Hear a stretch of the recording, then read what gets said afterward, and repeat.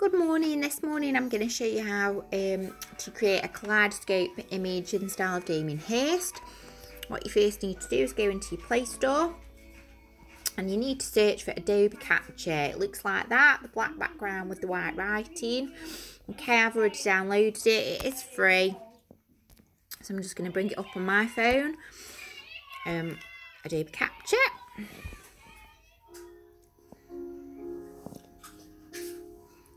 Okay, and along the bottom there's a toolbar, and it's got looks, it's got colours, it's got shapes, but the one that you're going to be using today is the one that says patterns. So you click on patterns, and what you can do then is you can either take a new photograph or you can select a photograph that you've already taken.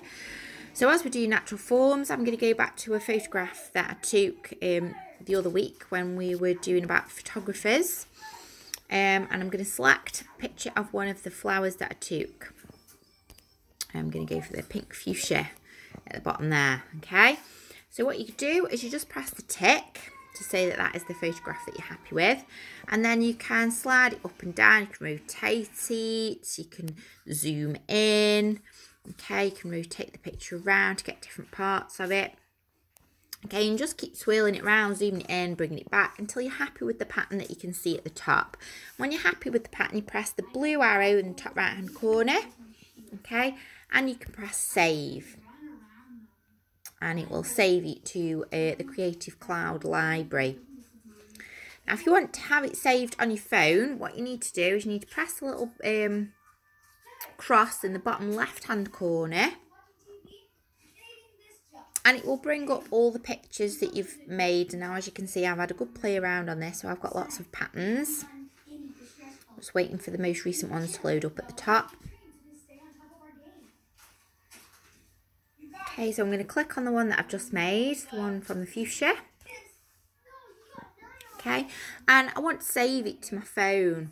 Okay, now you can edit it first if you want to by pressing the little edit button, but if you're happy with it, you can save it to your phone if you want, just by clicking on the little bottom left hand corner with the three dots joined up with the lines, and you can just press save to device and it will save it. Okay, now if I come back out and just to check that it has gone to my phone, if I go to my gallery,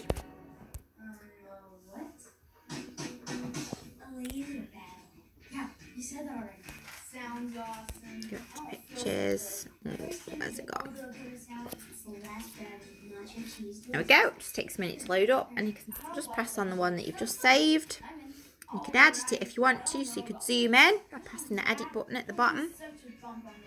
And I'm going to zoom in on one of the patterns now, just to make sure that it's central. I'm just making sure they're using that grid system, that all the patterns that I can see is central, and I'm going to press save to save it as a smaller tile.